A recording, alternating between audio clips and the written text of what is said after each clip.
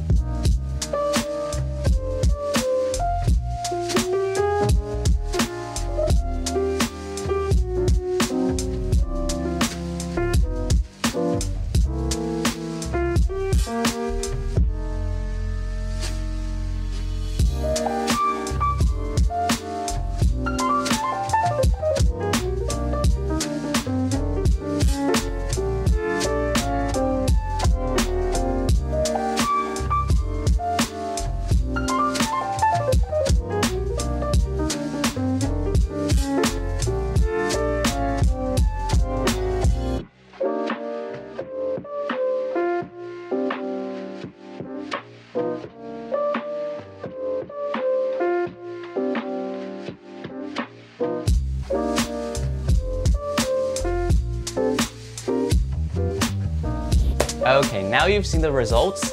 Well, it's not surprised to see the performance differences among these lenses, but I was actually kind of unprepared for the result in the sense that the difference actually aren't as large as I would have imagined.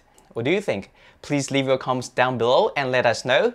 And if you enjoyed today's video, as per usual, click the thumb up button and please consider subscribe to my channel if you haven't already. And also don't forget to share it with your friends so more people get to watch this content. Okay, that's it for today's video and I'll see you in the next one.